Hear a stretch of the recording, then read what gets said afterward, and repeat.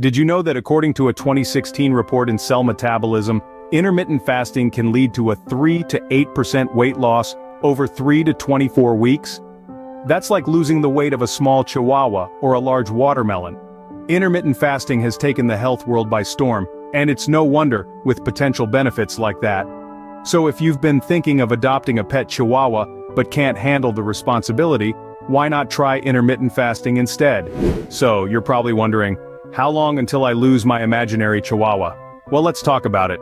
The timeline for seeing results with intermittent fasting is like a choose-your-own-adventure book. It's different for everyone. Some folks might see positive changes within a few weeks, while others might feel like they are waiting for a bus in the rain. It feels longer than it actually is. When you start intermittent fasting, your body has to adjust to the new eating pattern. This initial adaptation period can take a few days to a couple of weeks.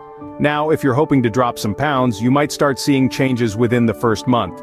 But remember, we're all unique snowflakes, and factors such as metabolism and dietary choices can affect the pace of weight loss. In other words, your chihuahua may decide to stick around longer than your neighbors. No need to take it personally, though. If you're finding this video helpful, don't forget to hit the like button and subscribe to our channel for more health tips and tricks. When you first start intermittent fasting, it's like inviting your body to a party it didn't want to attend. You know, it's that awkward phase where you're trying to figure out the rhythm of the music, and your body is like a reluctant dancer, unsure of the steps. In the early days of intermittent fasting, the body undergoes an adaptation period. It's like a switch from burning carbs to burning fat. This transition can sometimes feel like a roller coaster ride, with some possible side effects like hunger pangs, fatigue, headaches, or even mood swings. It's your body's way of saying, hey, we're used to breakfast at 8, what's with the sudden change?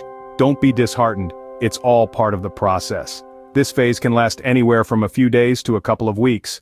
But don't worry, there are ways to manage these initial hiccups. Drinking plenty of water, staying active, and ensuring you're consuming nutrient-dense foods during your eating windows can help ease this transition. Think of it like a DJ switching the music track in the middle of the party. It might feel a bit jarring at first, but soon enough, you'll find your groove and start dancing to the new rhythm. Remember, it's key to listen to your body during this adaptation period. If you're feeling excessively tired or unwell, it might be a sign to ease up a little. This isn't a race, and there's no one-size-fits-all approach. The goal is to find a fasting and eating schedule that works best for you. And here's a pro tip. Don't be too hard on yourself. If you slip up and break your fast early, don't throw in the towel. Just get back on track with your next scheduled fast. It's about long-term consistency, not perfection. So yes, the initial adjustment to intermittent fasting can feel like a dance you're not quite sure how to do. There might be a few missteps, a bit of stumbling, and some awkward moments. But hey, every good party requires some adjustment, right?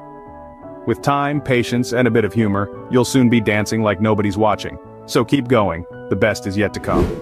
Now, some of you early birds might start seeing worms, or, in this case, benefits quicker than others. As we've discussed, intermittent fasting is a bit like a marathon, not a sprint. But hey, wouldn't we all love to be that one fast runner who gets a head start? Well, in the realm of intermittent fasting, these fast runners are the ones who start to experience the short-term benefits relatively quickly. We're talking about benefits like increased energy and mental clarity. Imagine waking up in the morning feeling like you've just downed a cup of the world's strongest coffee, minus the jitters, of course. Or, picture yourself breezing through your work or study sessions, your brain firing on all cylinders, as if you've suddenly transformed into a character from a superhero movie with a supercharged mind. That's what we're talking about here. Now, you might be wondering, how soon can you become this early bird? Well, it's not an exact science, but many people notice these changes within the first few weeks of practicing intermittent fasting. Remember though, your body is unique and might take its own sweet time to adjust to this new eating pattern. But here's a pro tip. Consistency is your best friend here. Stick to your fasting and eating windows like glue. The more consistent you are, the sooner you might start reaping these short-term benefits. And let's not forget, it's not just about when you eat, but also what you eat. Choosing healthy, nutrient-dense foods during your eating windows can supercharge your intermittent fasting journey, helping you become that early bird who gets the worm. But remember, while these short-term benefits are fantastic, they are just the tip of the iceberg. The full spectrum of long-term benefits of intermittent fasting, like improved insulin sensitivity and enhanced cellular repair, usually take a bit more time to kick in, so keep your eyes peeled for those early birdworms. They might just be around the corner. For those of you in for the long haul, your rewards might take a bit more time. But let me tell you, good things come to those who wait. And by good things, I mean some truly impressive long-term benefits that intermittent fasting can bring. We're talking about the kind of benefits that don't just make you look good in a swimsuit, but also keep your body in tip-top shape. Let's start with improved insulin sensitivity. This is a fancy way of saying your body gets better at managing blood sugar levels. And guess what? This can happen after several weeks of consistent intermittent fasting. But remember, Rome wasn't built in a day, and neither will your insulin sensitivity be. Next, we have enhanced cellular repair. Now this might sound like something out of a sci-fi movie, but it's all very real. Basically, your body starts getting better at fixing its own cells, helping you stay healthier and potentially live longer. This, my friends, can take a few months to kick in. And speaking of living longer, some studies suggest that intermittent fasting might just help you do that. But we're not promising immortality here, just a potential boost in longevity, which, let's face it, wouldn't be too shabby. Again, this is a long-term game, so don't expect to wake up feeling 100 years younger after a week of fasting. Now, I can't stress this enough, but everyone's body is different. And that means the timeline for experiencing these benefits can vary from person to person. However, one thing that doesn't change is the importance of consistency. You've got to stick with your fasting schedule to reap the rewards. And lastly, here's a quick public service announcement. Before you dive headfirst into the world of intermittent fasting, it's a good idea to consult with a healthcare professional, especially if you have underlying health conditions, because as cool as it is to take charge of your own health, it's even cooler to do it safely. Patience is a virtue, and in this case, it might just make you healthier. So buckle up, stay consistent, and let the magic of intermittent fasting unfold at its own pace. Remember, just like snowflakes and fingerprints, no two fasting experiences are the same. Each of us is a unique blend of lifestyle choices, dietary habits, and overall health conditions, all of which play a starring role in our intermittent fasting show. Think about it. If you're a night owl who loves late-night snacking, your body might take a little longer to adjust to a fasting schedule compared to an early bird who naturally skips breakfast. Or maybe you're an active person who hits the gym regularly. Your body might respond differently to intermittent fasting compared to someone who prefers a more sedentary lifestyle. Then there's the food factor.